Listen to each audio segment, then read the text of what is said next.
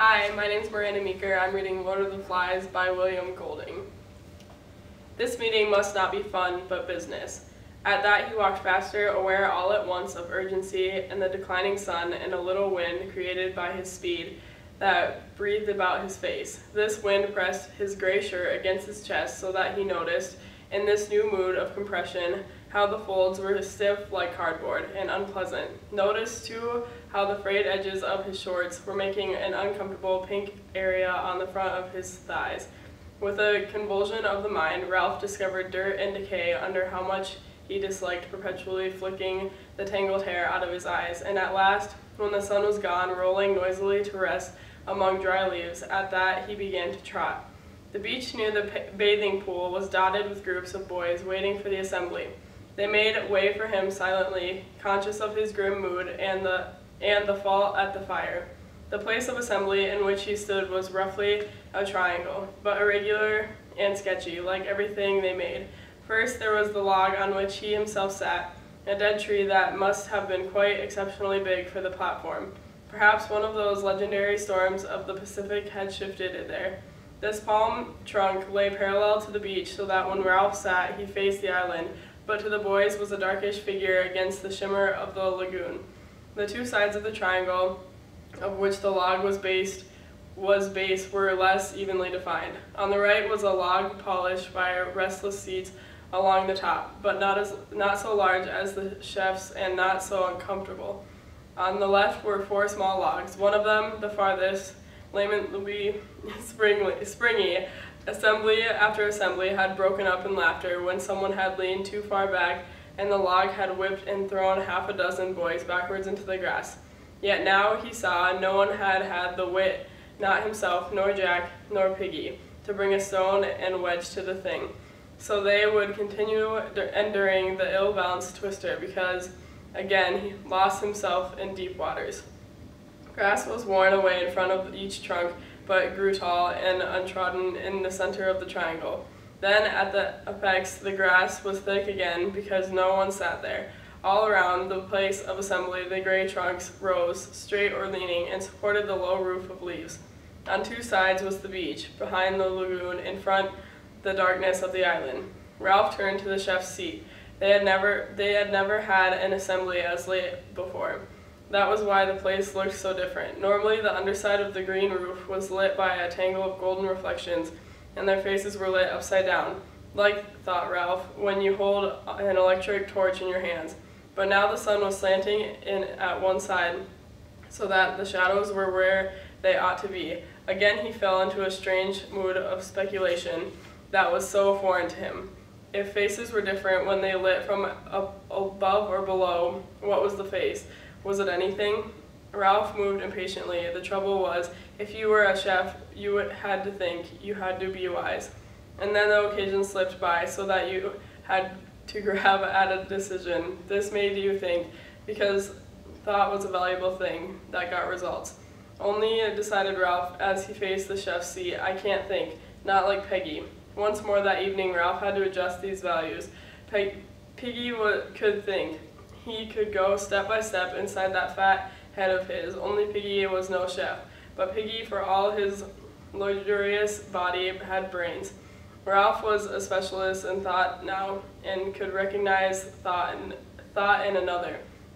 The sun in his eyes reminded him how time was passing, so he took the conch down from the tree and examined the surface. Exposure to the air had bleached the yellow and pink to near white and transparency. Ralph felt a kind of affectionate reverence for the conch, even though he had fished the thing out of the lagoon himself. He faced the place of assembly and put the conch to his lips. The others were waiting for this and came straight away. Those who were aware that a ship had passed the island while the fire was out were subdued by the thought of Ralph's anger, while those, including the Litlands, who did not know, were impressed by the general air of solemnity. The place of assembly filled quickly. Jack, Simon, Maurice, most of the hunters on Ralph's right, the rest on the left under the sun. Piggy came out and stood outside the triangle. This indicated that he wished to listen, but would not speak, and Piggy intended it was a gesture of disapproval. The thing is, we need an assembly. No one said anything about the faces turned to Ralph were intent. He flourished the conch. He had learned as a practical business that fundamental statements like this had to be said at least twice before everyone understood them. One had to sit, attracting all eyes to the conch, and drop words like heavy round stones among the little groups that crouched or squatted. He was searching his mind for simple words so that even the Litlands would understand what the assembly was about. Later, perhaps, practiced debaters, Jack, Maurice, Piggy, would use their whole art to twist the meeting, but now at the beginning the subject of debate must be laid out clearly. We need an assembly, not for fun, not for laughing and falling off the log. The group of Litlands under the twister giggled and laughed at each other, not for making jokes or for he lifted the conch in an effort to find the compelling word for cleverness. Not for these things, but to put things straight. He paused for a moment.